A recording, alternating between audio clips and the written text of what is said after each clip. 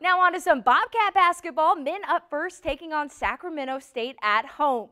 Hornets' Bryce Fowler tries the layup, but Kelvin Blevins says nope, and the Cats gain possession later in the first. Joshua Patton gets the basket for Sacramento State, but on the other end, Devin Kirby moves around traffic, pops it in. Cats up by 4. Here's Patton again off the backboard. Hornets are closing in, and from the key, James Bridges sinks the triple, and the Hornets take the lead 32-31. Second half, Frey inside to Kirby for the slam dunk right here, and the Bobcats run with this one and beat the Hornets 84-70.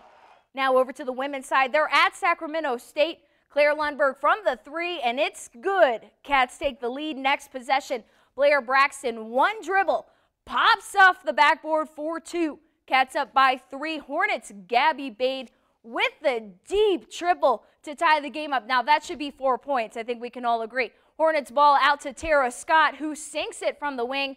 And then on the other end, Madeline Smith along the baseline, working through the defense, gets the lead back for Montana State, and the Lady Bobcats get a win on the road 69-53.